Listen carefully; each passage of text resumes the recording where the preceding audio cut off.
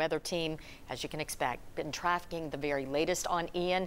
Meteorologist Kaylee Bowers shares the very latest on its impact and, of course, the effects that we could see and feel right here in East Tennessee. Yeah, that's right, Robin. We are going to see the chance for some very heavy rain later on into the weekend because of Hurricane Ian. But right now, here's what we know as of this evening. We're seeing a Category 3 storm with those winds around 120 miles, with those wind gusts 150-mile-per-hour gusts. So this is a very strong storm, and it's going to continue to strengthen as this makes its way back into the Gulf. Notice it could make landfall between Fort Myers, Sarasota, also the Tampa area. So many people in Florida will be impacted.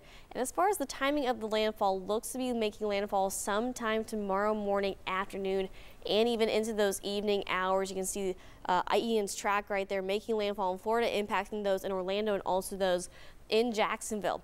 That's just the beginning. Once it makes landfall, it's going to continue to move up the Florida coast into parts of Georgia, the Carolinas, and even can make its way here into East Tennessee. We could see multiple inches of precipitation that could cause some minor flooding.